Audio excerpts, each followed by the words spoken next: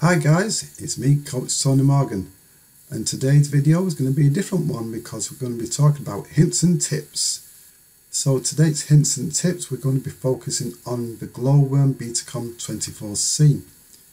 And what the problem is on this boiler, we've got a leak. I'm just going to show you a quick hints and tips of what I did to overcome this problem, just in case you come across it too.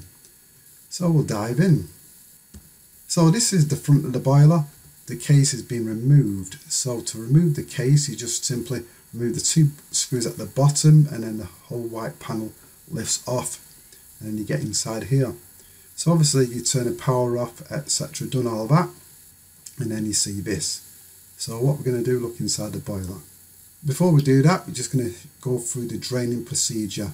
So in Mastering the Basics, if you look on the course what I'm doing, you'll see I talk about draining the boiler. Now on this side of the boiler we're looking at the primary water, so that's what we're going to be draining. The boiler location is important because this determines if you need to isolate the boiler. So in this case we don't need to because it's upstairs. You can see at the back you've got a drain plug.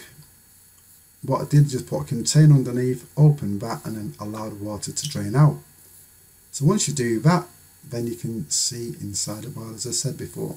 Now what I've done, I've removed the actuator motor, as you can see, and now you can see the divertor valve.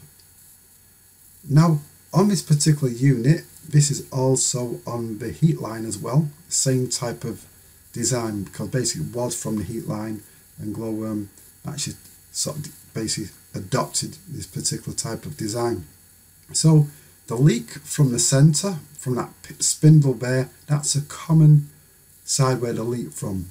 But in this particular instance, it wasn't leaking from there, it was leaking from the plug on the right hand side there.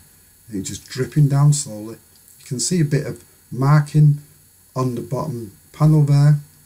If you look there, you can see it. That's where it was dripping down. So what I did, I thought, well, you could try and change your diverter valve, which can be expensive, time consuming, and you know, if you got to go away and come back. So what I did, I took that plug out and then I'll show you what I did next.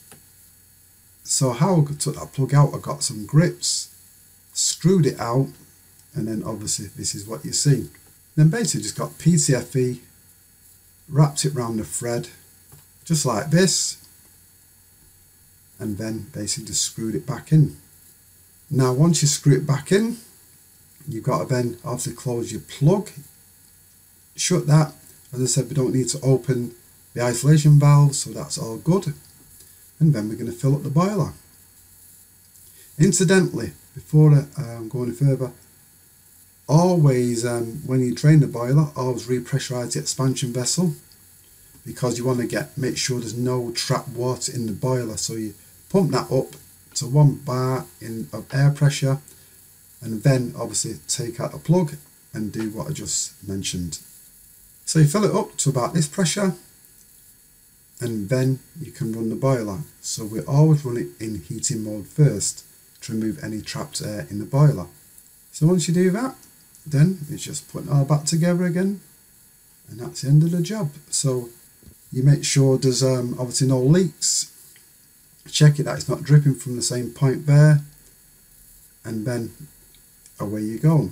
So that's basically going to be it on this hints and tips video. So hopefully you enjoyed that little short video. As I said, this is what I'm going to be doing in the future, just showing you little sharp snippets straight to the point of what you need to know. So that's going to be it from me on this video.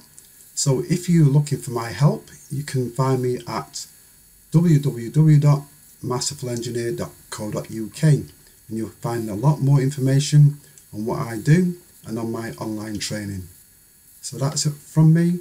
Bye for now, and I'll see you on the next video.